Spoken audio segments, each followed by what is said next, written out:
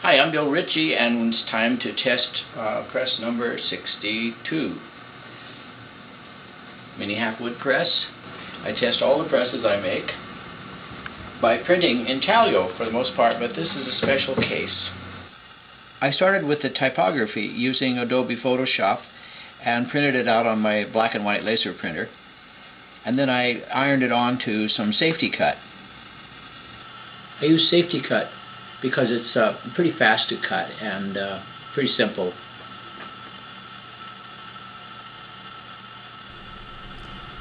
I'm going to be using two colors of Relief oil-based printing ink from Daniel Smith. One is a red, permanent red, and the other is just a touch of black to give myself a nice deep rose color. And I'm going to add 3 drops of cobalt dryer because this print has to dry fast. It has to dry overnight. So 3 drops in that small amount of ink is all it takes to speed up the drying. Roll it out with my brayer, nice and smooth, go in 2 directions, and start inking my SafetyKut block.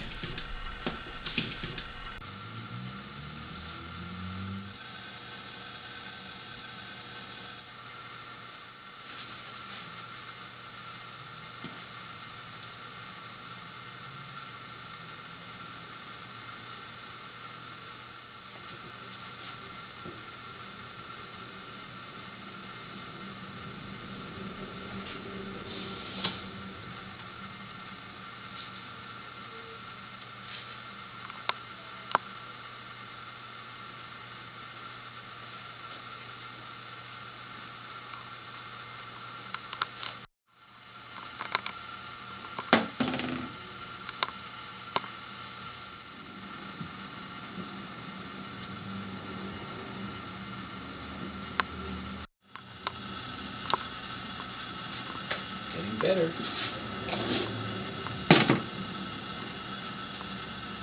No.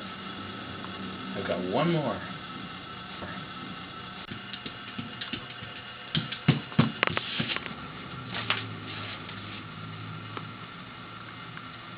This time I'm going to put this on here.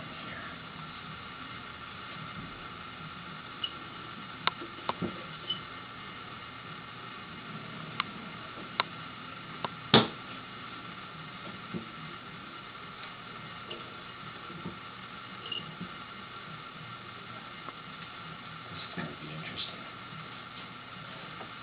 Should have prevented the creep.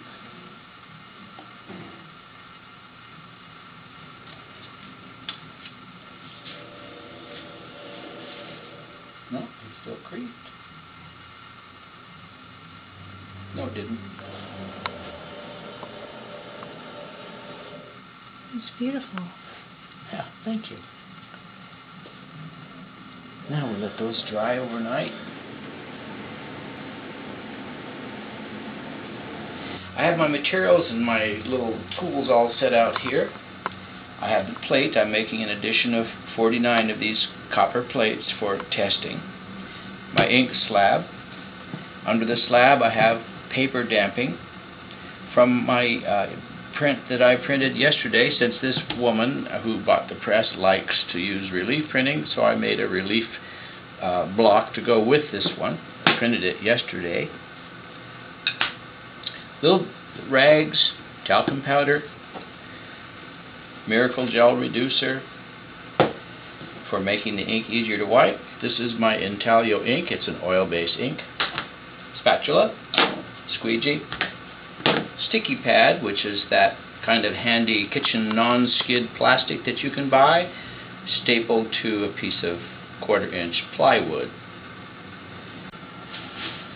and the tarlatan. I keep in a plastic bag. I'm printing with black today, so I'll choose my black tarlatan. These are the blankets I use for testing. They're a little bit old, so I don't have to damage the owner's new blankets if I had an accident. And the box, which includes those blankets and the user's manual and a test plate and Allen wrench and other items that are included with the press, and of course the certificate of authenticity. So with that, I'm ready to go. First I'll put out some ink, mix it up, and apply it to the plate.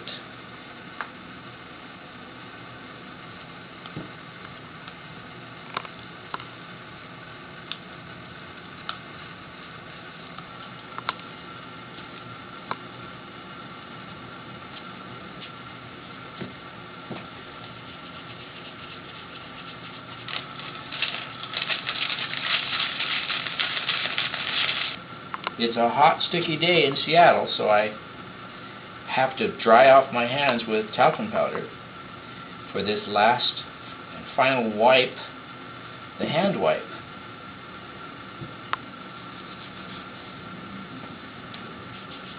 But not too much talcum powder, or else it'll clog up the ink. I decided that the ink was awfully stiff, so I added a hot plate to my supplies over there. A little travel iron mounted upside down in a box. Ink always prints a little better when its plate is warmed. So that plate is ready for the first trial proof. My paper is waiting, paper that I printed yesterday with the relief block. Now I'll load the press with blankets, give my hands a good dusting so that they're not going to get some of that ink on my blankets. Before I load the press, I like to turn it all the way down till the rollers are touching the bed. That way I'm assured that they're level. The rollers have to be level. Then I count backwards in half turns. 1, 2, 3, 4, 5, 6, 7, 8 is about right. And then I can load the blankets. The sizing catcher goes on the bottom. That's the thinner of the two blankets the mini Halfwood press uses.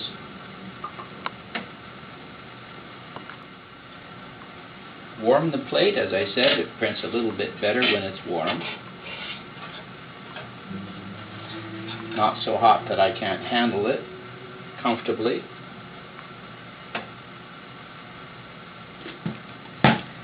Get my damp book with the proofs that I printed yesterday from the relief block, and I put the worst one of the 4 on top. At least I think I did. Yes. I have 4 of them in here, and the best one I'm saving for last. This is the first trial proof I'll use. I might point out that the material I used to print yesterday was this SafetyKut soft relief printing using the chase, but now of course I'm printing in Tallow, so there's no chase involved. Also, the ink is totally dry, and I ran it under water briefly and put it in a plastic bag for about 3 hours.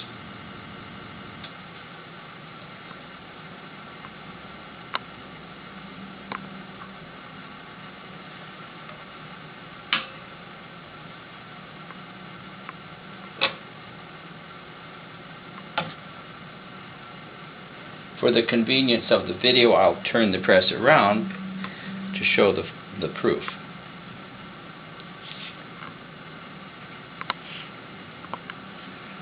And there's the first trial proof. Not bad. Kind of nice. But now I have to print the next 3.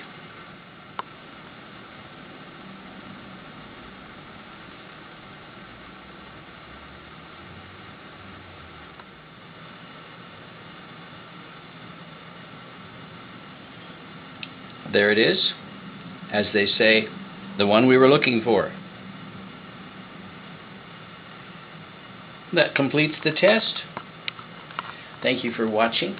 I'm Bill Ritchie. And oh, by the way, observant viewers may have noticed that the print is numbered 63.